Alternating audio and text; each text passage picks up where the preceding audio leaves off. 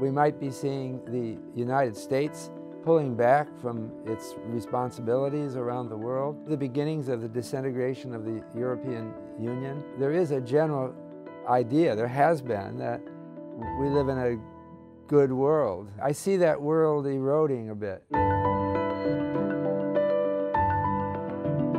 If you go back 30, 40 years, the economics profession thought of itself as something like the physics profession that required that practitioners use advanced mathematics. Math is important for economics, but I think we went too far in that direction. But I think economists are getting better in conveying basic concepts to the public.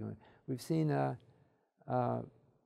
increased attention to their ideas. I think economists should be tilting their research more toward the future. We have to be thinking like engineers, that people who design things, and what we're designing is risk management and insurance systems to protect people against the possibility of rising inequality. Most of the rise in inequality that we've seen in countries around the world is due to technology. It's not due to anything political. I am really concerned about technological progress replacing jobs.